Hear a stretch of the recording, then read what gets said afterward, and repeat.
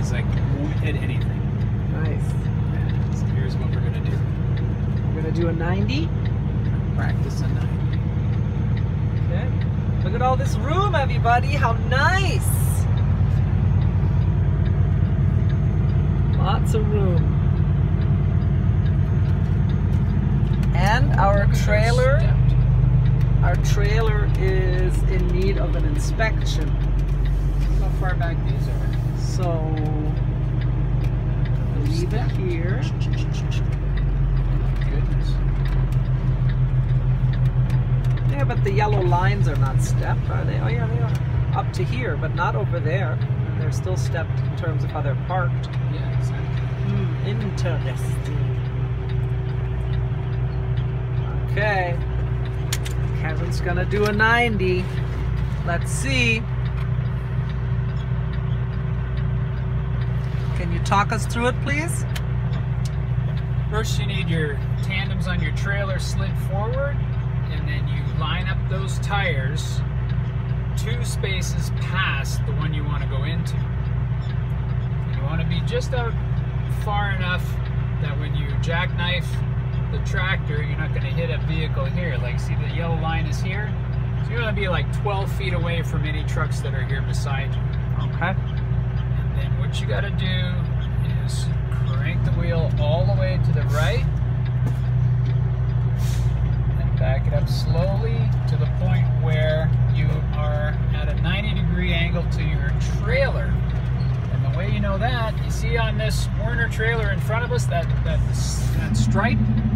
The black stripe? The stripe?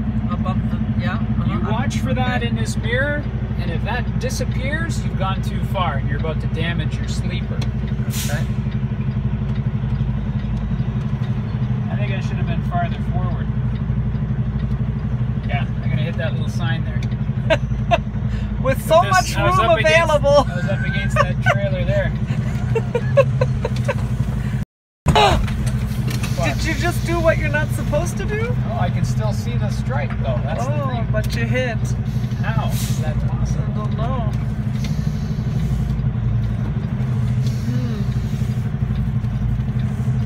Yeah, all this room. Don't hit the sign. Now, turn your wheels the other way. So you get in front of your trailer and lock it into the space. Okay, if any of you watching this video have some input, feel free to put the comments below. But be nice. Kevin did say he's practicing. This is a good opportunity to practice.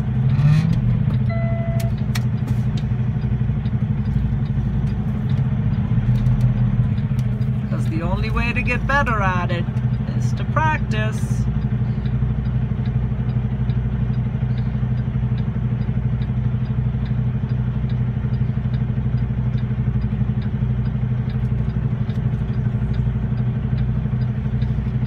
I want to point out he stayed cool, calm, and collected.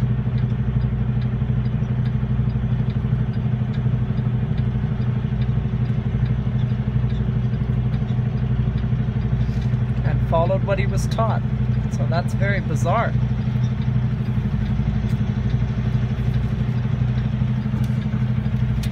Let's see. Yeah. Go see if there's any damage.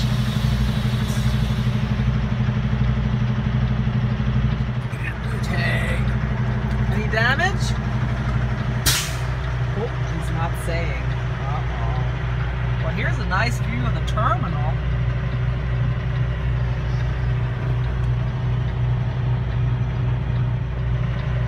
And the tag he has to put on because the trailer is going to be inspected.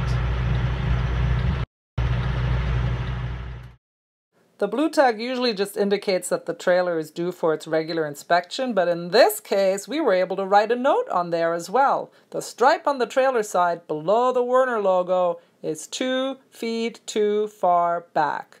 So let me show you what I mean by that. Look at these 2 trailers. See where that little vertical line is, the white and black stripe? See where it is located on that panel? Now look at where it was on our trailer. too far back. You see, you have 2 whole panels before they put that stripe. So somebody put it on incorrectly. They had been taught at the Werner orientation to use that stripe to do their 90 so that the cab would not hit the trailer. But sadly, look what happened to Kenny Riggs. Yeah, it collided with the trailer. So, please, when you use that method for the Werner trailers, be sure to look and make sure that that stripe is in the right location before you use it to try and make your 90-degree turn. Anyway, we hope this helped. Maybe you learned something, maybe you were entertained, and maybe you got to see how to keep a cool head when things don't go quite right. All right, with that, give it a thumbs up, and you can put your comments and questions below. Hit that subscribe button and also the notification bell if you want to keep coming along on the roads of America and learning about trucking with us. Thanks for joining the Joy of Trucking today. Have a great day. With love, from Kevin and Tanya. Bye.